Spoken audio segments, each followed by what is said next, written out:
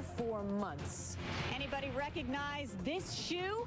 If you lost anything to the Merrimack River, chances are it may have washed up right here. Tonight, Lawrence remains a tale of many cities. What's still wet, what's dry, and what's dark. I've got new information just in on those flooding rivers, and it's welcome news. Seeing the floodwaters from ground level is powerful, but from the air, it is really something else. This is CBS 4 News, live at 11. The tides are turning after our record rainfall. These are live pictures from Lowell now. Parts of the Merrimack River about to fall below flood stage. And as the rivers recede, the long recovery begins. These are pictures from Lawrence as people finally start returning home. And new pictures tonight from above the flood zone. The Sky Eye aerials give us the best look yet at widespread destruction.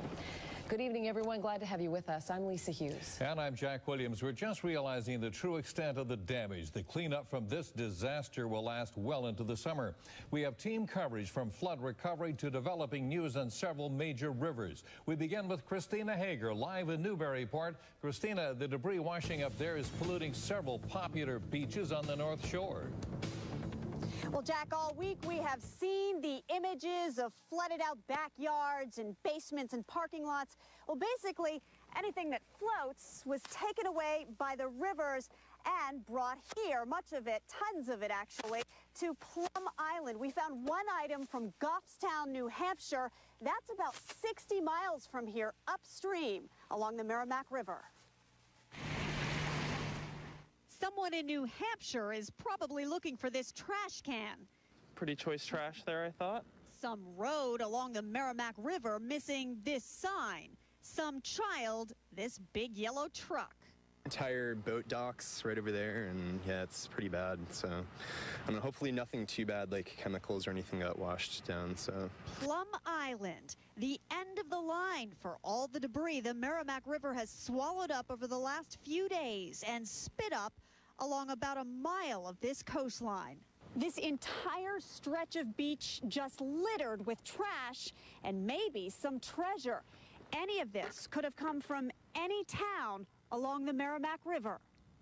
Oil cans and various chemical containers. It has some in this fishing community casting their lines aside. Sewage, I mean, you don't know what's in the water now. You don't want to get cut by something and then put your hand in the water. And water contaminated not only with sewage, but no one really knows what else. Maybe the mate to this shoe, or perhaps the ball to this bat. I mean, I've never seen anything like this. It's obviously pretty disgusting. And we have developing news now coming in from the North Shore and the damage the floodwaters are still causing. Parts of Route 1A in Beverly are now closed after the road collapsed.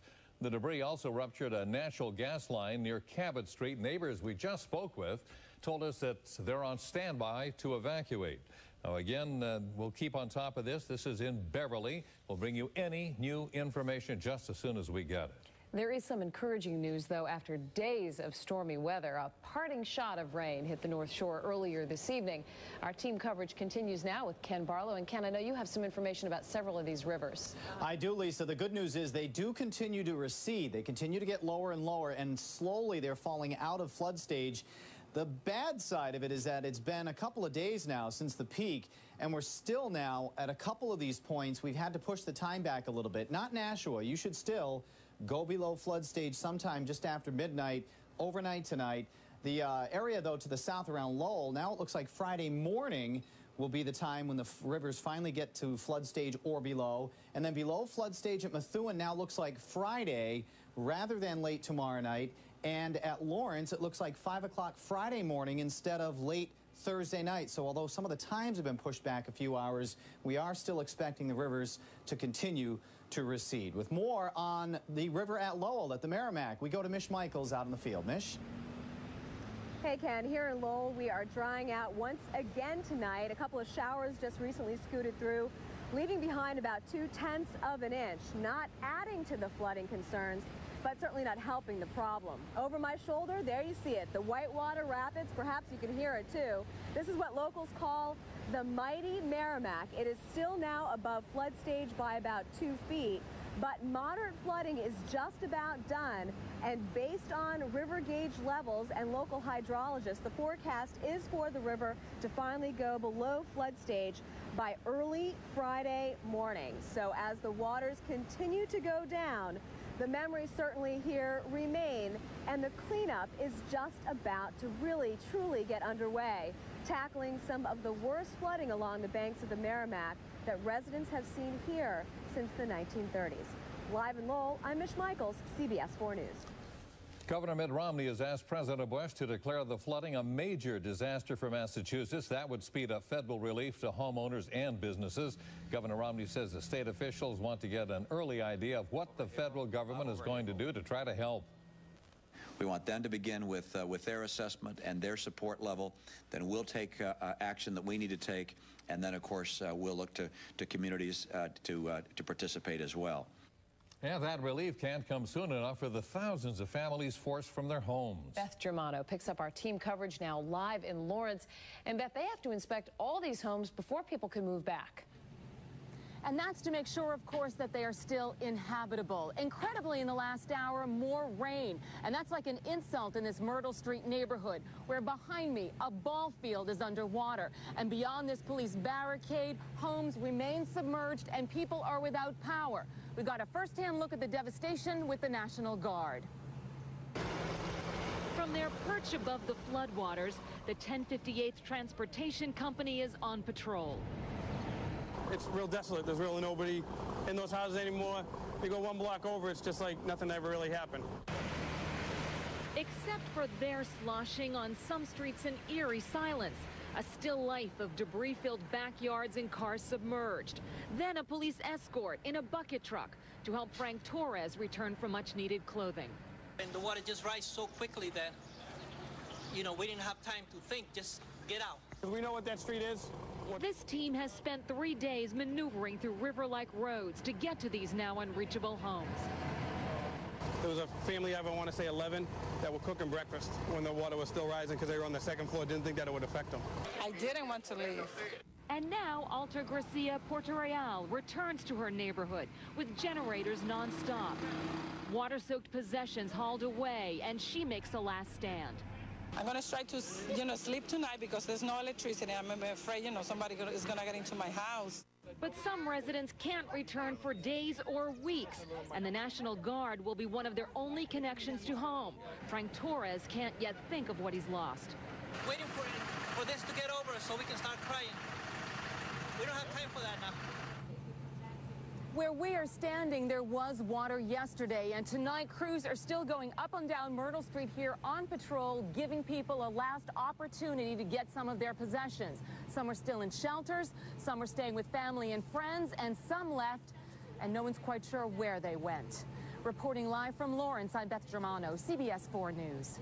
Well, this felt like a breakthrough today. Traffic is moving once again on Route 1 north of Boston. The road fully reopened this evening. Floodwater had closed it for days from Saugus all the way to Linfield. And the detour caused headaches for commuters. It also cost businesses hundreds of thousands of dollars. To truly see the scope of the flooding and the widespread damage, the best view is from above.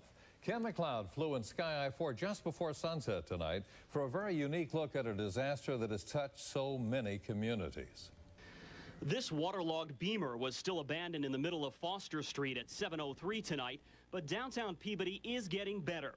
Canoe is still the only way to reach some spots, though, and several businesses here still have floodwaters perched at their doorstep. At 7:12, Route 1 in Saugus is not only open in both directions, but traffic is looking good. Nearby, though, pumps work to spit the water from a low-lying parking lot so IHOP can try to get back into the pancake business. At the Topsfield Fairgrounds, the Ipswich River still claims Route 1. And on a nearby road, a driver who apparently tried to get around the water hazard left behind proof it didn't work. The Millyard Dam on the Powwow River is still holding, and at 7:39, a pretty good crowd was still on hand in downtown Amesbury to watch as the water carved away at the foundations of some riverside businesses. Again, hope at the end of the rainbow. In Methuen, the Diamond is still drowning in the ball fields alongside the angry Spigot River, where at 7:54, a National Guard Hummer was helping to reroute traffic around a flooded stretch of Route 28. By 8:03, however, the once closed 114-495 interchange in North Andover has all but dried out.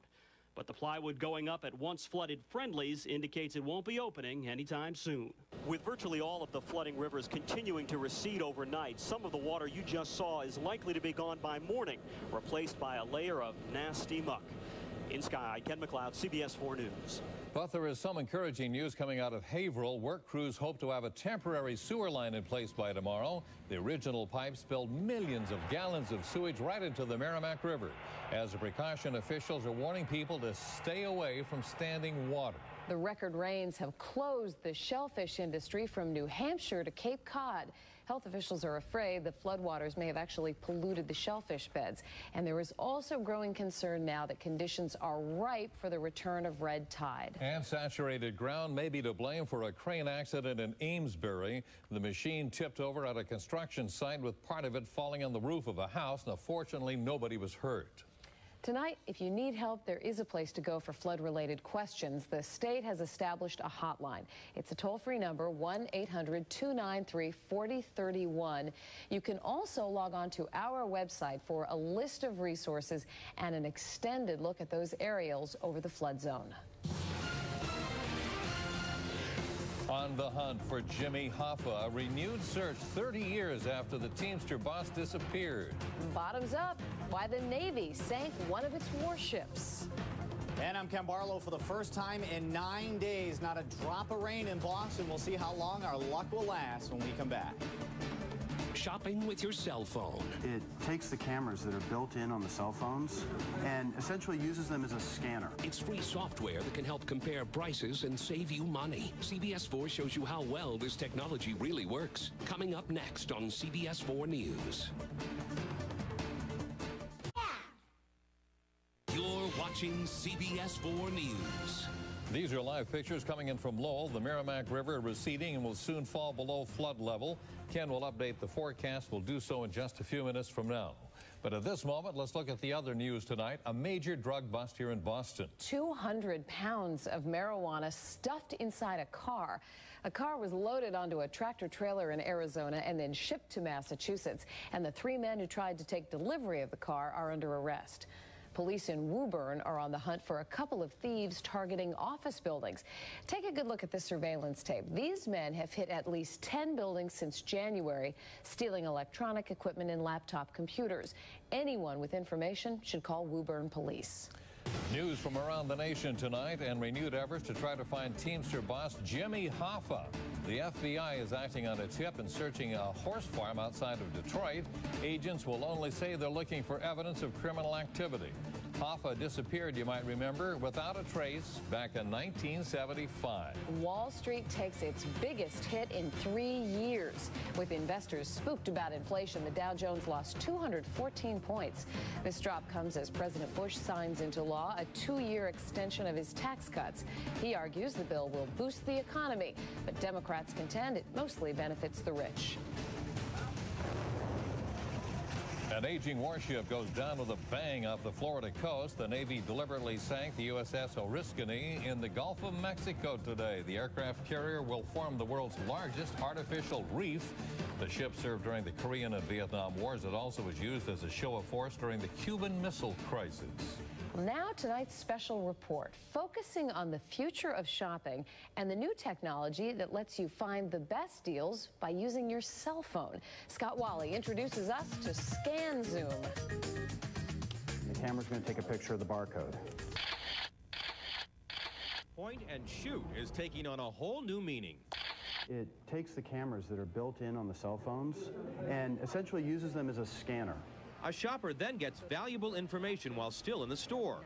I think it's a great tool, good to give consumers as much comparison shopping information as possible. So how does this work? The barcode is sent to Amazon.com and internet pricing engines.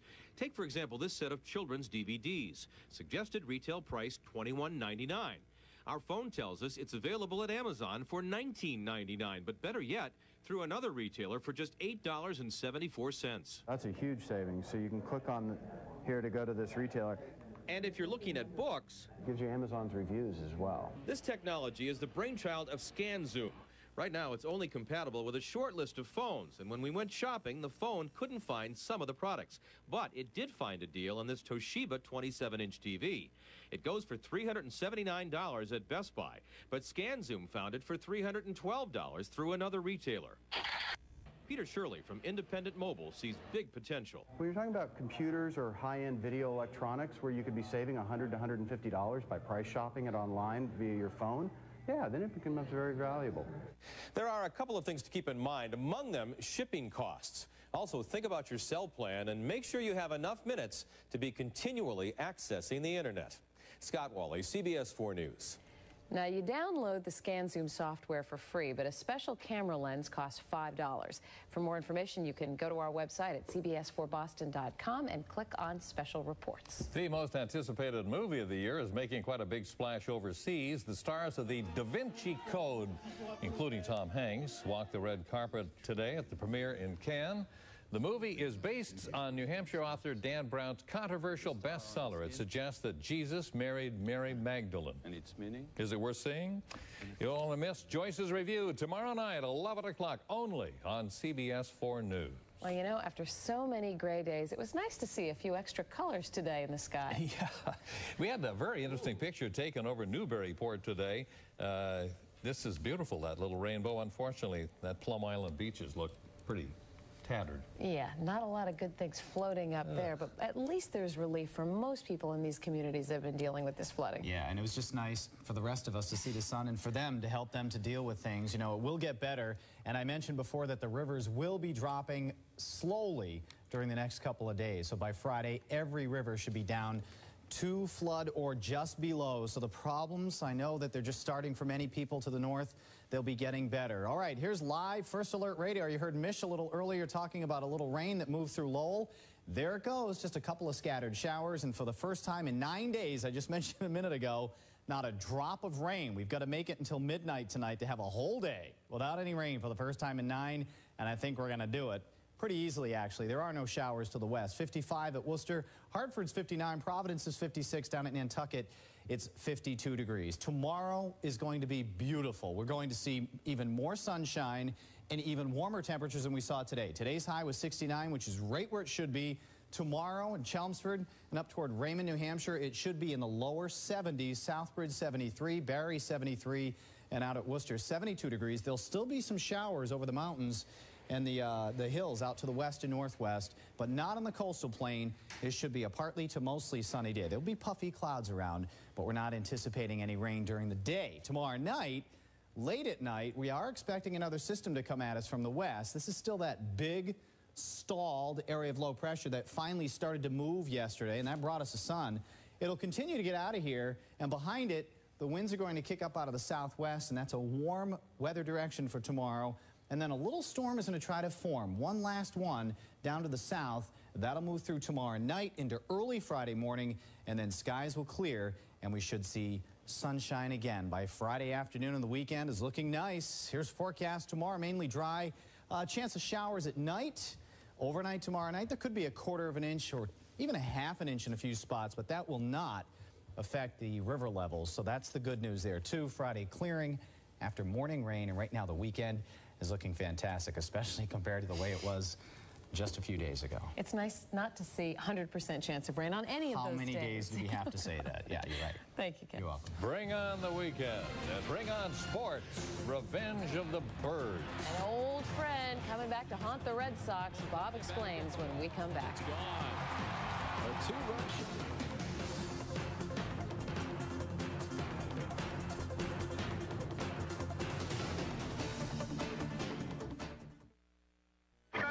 In 2006. We'll cut through the spin, put ads to the truth test, plus exclusive fast-track surveys and inside info you won't see anywhere else. Real, fair, balanced coverage only on CBS 4. The Look Ahead, presented by Citizens Bank, not your typical bank. Thursday, May 18th, that's tomorrow, and confirmation hearings begin for CIA nominee General Michael Hayden. AAA releases its forecast for the summer travel season, and a second and bigger explosion to demolish the Jamestown Bridge in Rhode Island. And that is your Look Ahead. And this was the end of the streak. Yeah, just discouraging. That's all I got to say. We're supposed to win them all. You only beat a rented mule so much. 13 times in a row, and that's it. What a frustrating night for the Sox. First shut down by the Orioles starter Eric Bedard for 7 innings, and then in the 9th, Willie Harris caught stealing to end the game. 4-3, snapping their 13-game winning streak against the Orioles. All right, Bedard was terrific all night long. After allowing a run in the first, he blanked the Sox for the next 6 innings, including 11 in a row. At one point, he finished going 7 innings, allowing 1 run and just 2 hits. Bottom of the 4th, 1-0 Sox. Pigs can fly. Hell freezes over. Millar hits a home run.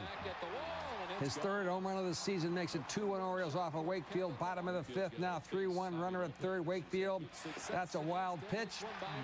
Miguel Tejada scores, makes it 4-1. Now in the 9th, still 4-1. Oriole closer Chris Ray in the game. And he gives up a 2-run home run to David Ortiz. Hope is alive. 13th of the year. A 1-run ball game, 4-3. With 2 out later in the inning, pinch runner Willie Harris on first. There he goes. Here's the throw. What do you think? I think he's safe. That's what I thought. So did Willie Harris. Did he have the green light? Well, you know what? He was in there, but hey. Afterwards, third base coach DeMarlo Hale has a chat with Harris. Looks like a botched sign. I don't know. Sox do lose at 4-3. What do you think? 50% of the runners going against. Tough way to lose when we have Trot hitting and we feel good, but that's one of Willie's strengths is his legs, and it was bang bang. But that's sometimes it's worked in the past, and the same thing will make you laugh, will make you cry, but it's a tough way to walk off the field without Trot hitting. It sounds to me like he did not have the green light. Yankees hosting Texas. Bottom of the 5th, Yanks up 3-1. Fernie Williams singles to right. Jorge Posada. He is hot. Scores from 3rd, making it 4-1 Bombers. They go on to win it 4-3. Sox and Yankees 23-15 both now, but of course the Yanks would lose based on the tiebreaker. Okay, Bronson Arroyo and the Reds in Pittsburgh tonight on the shores of the Monongahela. Tied ball game. Arroyo facing lefty Oliver Perez, and the Pirate pitcher comes through. Singles to right, scoring 2 runs, 3-1. They'd go on to win it 7-2. Arroyo, 6 innings, 9 hits, 4 runs. He is now 5-2 on the year. What a stunningly sad story this year. One of that tonight. This story about Dan Ross, one of the best native New England athletes ever. Dan Ross has passed away. He collapsed last night at his home in New Hampshire after returning from a jog. The Everett native set pass-catching records at Northeastern before moving into the NFL. He was the #1 draft pick in '79. Cincinnati Bengals in '81. He made 71 catches. Caught a Super Bowl record, 11 passes. He just was a terrific, terrific guy. He was inducted into the College Football Hall of Fame in 2004, and Danny Ross was just 49 years old. Just so sad. Stanley Cup playoffs tonight. Joe Thornton Sharks looking to avoid elimination in their series with Sergei Samsonov. You may remember these two guys. They used to play here this year, but it was not to be tonight for Jumbo Joe and company, down 1-0 in the 3rd. The Oilers get insurance. Sean Horcroft with a goal to make it 2-0 Oilers. They win the series 4-2, winning the final 4 games of the series. Jeremy Jacobs on AEI today calling Joe Thornton a competent player. Yeah. You know what? That begs comment, but unfortunately we're out of time. Yeah, we'll catch you Sunday night. Okay, you got you. Thank you, Bob. Up next, Bill Clinton telling all again. The former president and his next challenge when we come back.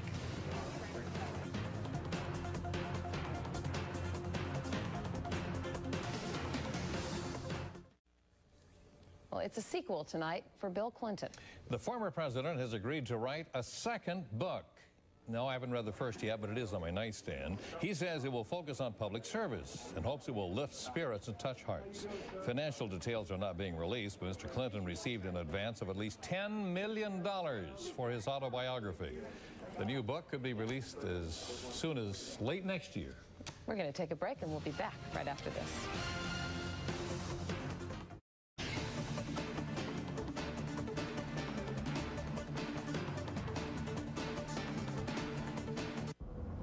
Friday. Be there. We want to update our developing news right now. This is a gas line break on Cabot Street in Beverly. We just got off the phone with the fire department. They tell us this is a low-pressure gas line. There are no plans to evacuate. Everybody, The Late Show with David Letterman's coming up next. Thanks for being with us. Good night, everybody. Have a great day tomorrow. And that's to make sure, of course, that they are still inhabitable. Incredibly, in the last hour, more rain. And that's like an insult in this Myrtle Street neighborhood, where behind me, a ball field is underwater. And beyond this police barricade, homes remain submerged and people are without power. We got a first-hand look at the devastation with the National Guard. From their perch above the floodwaters, the 1058th Transportation Company is on patrol. It's real desolate. There's really nobody in those houses anymore. You go one block over, it's just like nothing ever really happened. Except for their sloshing on some streets in eerie silence. A still life of debris-filled backyards and cars submerged. Then a police escort in a bucket truck to help Frank Torres return for much-needed clothing. And the water just rises so quickly that, you know, we didn't have time to think, just get out. Do we know what that street is? This team has spent 3 days maneuvering through river-like roads to get to these now unreachable homes. There was a family of, I want to say 11, that were cooking breakfast when the water was still rising because they were on the second floor, didn't think that it would affect them. I didn't want to leave. And now Alta Gracia Puerto Real returns to her neighborhood with generators nonstop. Water-soaked possessions hauled away, and she makes a last stand. I'm going to try to, sleep tonight because there's no electricity. I'm afraid, somebody is going to get into my house. But some residents can't return for days or weeks, and the National Guard will be one of their only connections to home. Frank Torres can't yet think of what he's lost. Waiting for this to get over so we can start crying. We don't have time for that now. Where we are standing, there was water yesterday, and tonight crews are still going up and down Myrtle Street here on patrol, giving people a last opportunity to get some of their possessions. Some are still in shelters, some are staying with family and friends, and some left, and no one's quite sure where they went. Reporting live from Lawrence, I'm Beth Germano, CBS 4 News. Well, this felt like a breakthrough today. Traffic is moving once again on Route 1 north of Boston. The road fully reopened this evening. Floodwater had closed it for days from Saugus all the way to Linfield. And the detour caused headaches for commuters.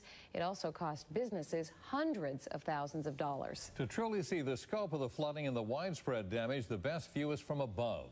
Ken McLeod flew in Sky I-4 just before sunset tonight for a very unique look at a disaster that has touched so many communities. This waterlogged Beamer was still abandoned in the middle of Foster Street at 7:03 tonight, but downtown Peabody is getting better. Canoe is still the only way to reach some spots, though, and several businesses here still have floodwaters perched at their doorstep. At 7:12, Route 1 in Saugus is not only open in both directions, but traffic is looking good. Nearby, though, pumps. Ken McLeod, CBS 4 News. But there is some encouraging news coming out of Haverhill. Work crews hope to have a temporary sewer line in place by tomorrow. The original pipe spilled millions of gallons of sewage right into the Merrimack River. As a precaution, officials are warning people to stay away from standing water. The record rains have closed the shellfish industry from New Hampshire to Cape Cod.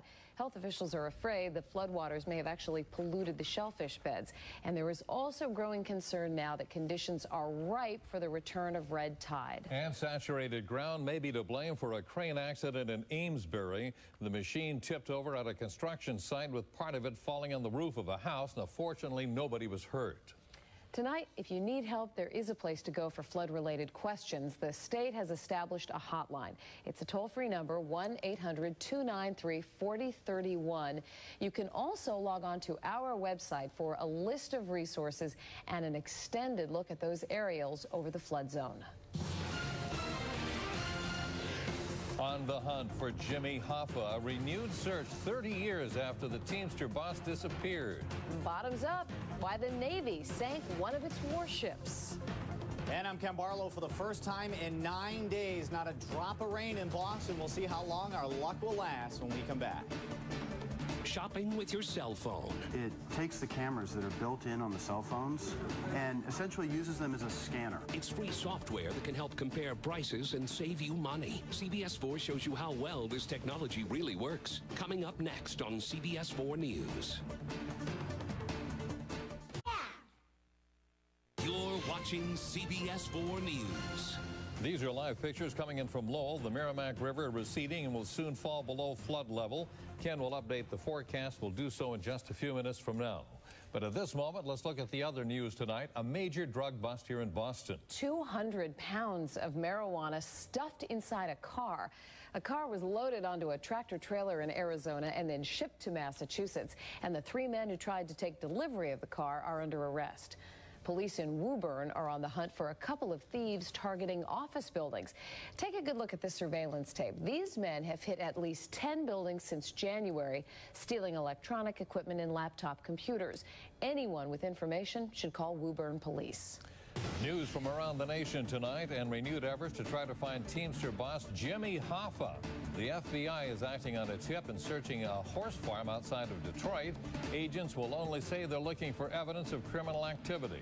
Hoffa disappeared, you might remember, without a trace back in 1975. Wall Street takes its biggest hit in 3 years. With investors spooked about inflation, the Dow Jones lost 214 points. This drop comes as President Bush signs into law a 2-year... Seeing the floodwaters from ground level is powerful, but from the air, it is really something else. This is CBS 4 News, live at 11. The tides are turning after our record rainfall. These are live pictures from Lowell now. Parts of the Merrimack River about to fall below flood stage. And as the rivers recede, the long recovery begins. These are pictures from Lawrence as people finally start returning home. And new pictures tonight from above the flood zone. The Sky Eye aerials give us the best look yet at widespread destruction. Good evening, everyone. Glad to have you with us. I'm Lisa Hughes. And I'm Jack Williams. We're just realizing the true extent of the damage. The cleanup from this disaster will last well into the summer. We have team coverage from flood recovery to developing news on several major rivers. We begin with Christina Hager, live in Newburyport. Christina, the debris washing up there is polluting several popular beaches on the North Shore. Well, Jack, all week we have seen the images of flooded out backyards and basements and parking lots. Well, basically, anything that floats was taken away by the rivers and brought here, much of it, tons of it actually, to Plum Island. We found one item from Goffstown, New Hampshire. That's about 60 miles from here upstream along the Merrimack River. Someone in New Hampshire is probably looking for this trash can. Pretty choice trash there, I thought. Some road along the Merrimack River missing this sign. Some child, this big yellow truck. Entire boat docks right over there, and yeah, it's pretty bad. So, I mean, hopefully nothing too bad like chemicals or anything got washed down. So, Plum Island, the end of the line for all the debris the Merrimack River has swallowed up over the last few days and spit up along about a mile of this coastline. This entire stretch of beach just littered with trash and maybe some treasure. Any of this could have come from any town along the Merrimack River. Oil cans and various chemical containers. It has some in this fishing community casting their lines aside. Sewage, I mean, you don't know what's in the water now. You don't want to get cut by something and then put your hand in the water. And water contaminated not only with sewage, but no one really knows what else. Maybe the mate to this shoe, or perhaps the ball to this bat. I mean, I've never seen anything like this. It's obviously pretty disgusting. And we have developing news now coming in from the North Shore and the damage the floodwaters are still causing. Parts of Route 1A in Beverly are now closed after the road collapsed. The debris also ruptured a natural gas line near Cabot Street. Neighbors we just spoke with told us that they're on standby. Is just about to really, truly get underway, tackling some of the worst flooding along the banks of the Merrimack that residents have seen here since the 1930s. Live in Lowell, I'm Mish Michaels, CBS 4 News. Governor Mitt Romney has asked President Bush to declare the flooding a major disaster for Massachusetts. That would speed up federal relief to homeowners and businesses. Governor Romney says the state officials want to get an early idea of what the federal government is going to do to try to help. We want them to begin with their assessment and their support level. Then we'll take action that we need to take, and then, of course, we'll look to communities to participate as well. And that relief can't come soon enough for the thousands of families forced from their homes. Beth Germano picks up our team coverage now live in Lawrence. And Beth, they have to inspect all these homes before people can move back. And that's to make sure, of course, that they are still inhabitable. Incredibly, in the last hour, more rain. And that's like an insult in this Myrtle Street neighborhood, where behind me, a ball field is underwater. And beyond this police barricade, homes remain submerged and people are without power. We got a first-hand look at the devastation with the National Guard. From their perch above the floodwaters, the 1058th Transportation Company is on patrol. It's real desolate. There's really nobody in those houses anymore. You go one block over, it's just like nothing ever really happened. Except for their sloshing on some streets in eerie silence. A still life of debris-filled backyards and cars submerged. Then a police escort in a bucket truck to help Frank Torres return for much-needed clothing. And the water just rises so quickly that, you know, we didn't have time to think, just get out. Do we know what that street is? This team has spent 3 days maneuvering through river-like roads to get to these now unreachable homes. There was a family of, I want to say 11, that were cooking breakfast when the water was still rising because they were on the second floor, didn't think that it would affect them. I didn't want to leave. And now Alta Gracia Puerto Real returns to her neighborhood with generators nonstop. Water-soaked possessions hauled away, and she makes a last stand. I'm going to try to, sleep tonight because there's no electricity. I'm afraid, somebody is going to get into my house. But some residents can't return for days or weeks, and the National Guard will be one of their only connections to home. Frank Torres can't yet think of what he's lost. Waiting for this to get over so we can start crying. We don't have time for that now. Where we are standing, there was water yesterday, and tonight crews are still going up and down Myrtle Street here on patrol, giving people a last opportunity to get some of their possessions. Some are still in shelters, some are staying with family and friends, and some left, and no one's quite sure where they went.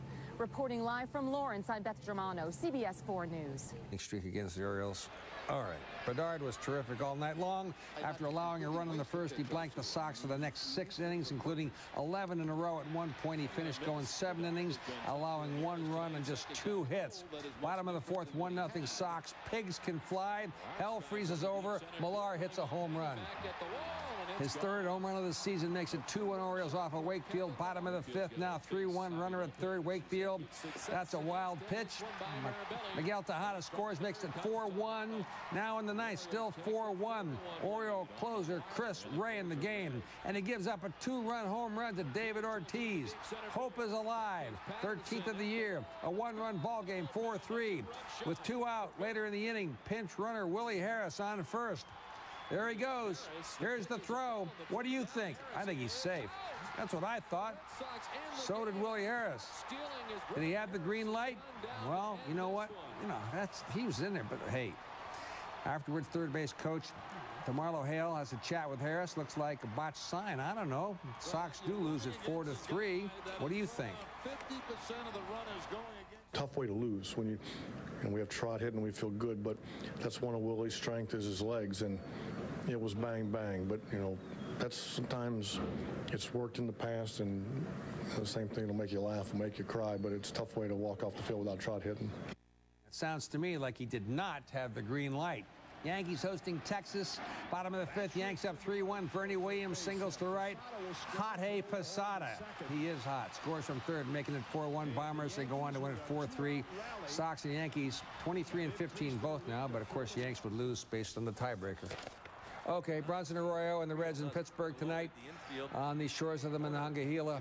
Tied ball game. Arroyo facing lefty Oliver Perez, and the Pirate pitcher comes through. Singles to right, scoring 2 runs, 3-1. They'd go on to win it 7-2. Arroyo, 6 innings, 9 hits, 4 runs. He is now 5-2 on the year.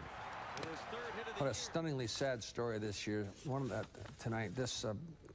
This story about Dan Ross, one of the best native New England athletes ever. Dan Ross has passed away. He collapsed last night at his home in New Hampshire after returning from a jog.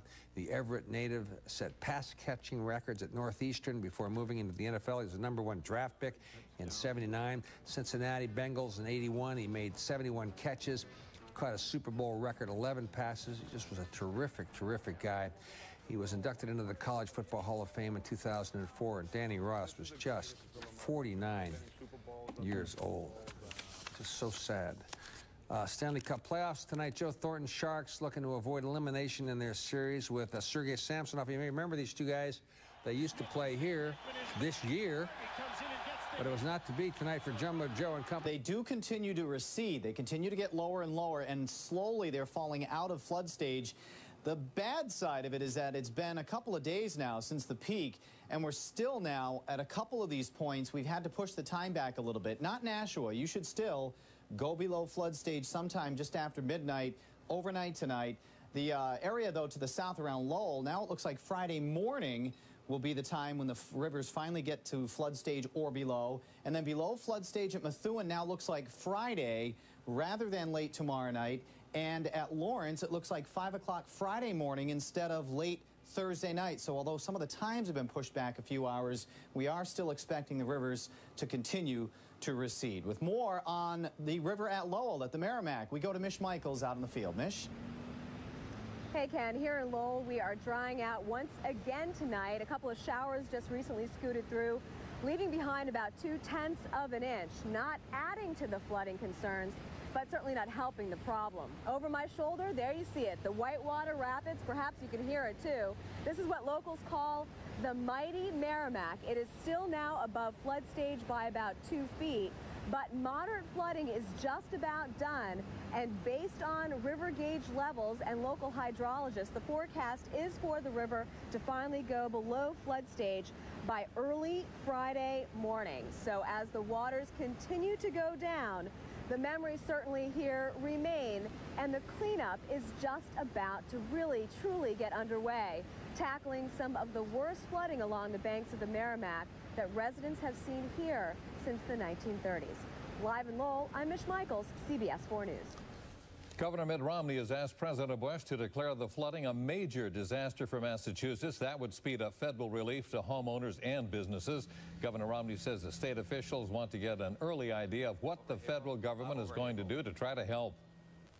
We want them to begin with their assessment and their support level.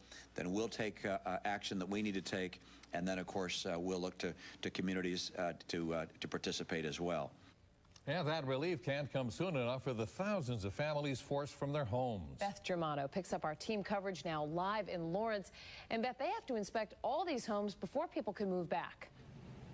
And that's to make sure, of course, that they are still inhabitable. Incredibly, in the last hour, more rain. And that's like an insult in this Myrtle Street neighborhood, where behind me, a ball field is underwater. And beyond this police barricade, homes remain submerged and people are without power. We got a first-hand look at the devastation with the National Guard.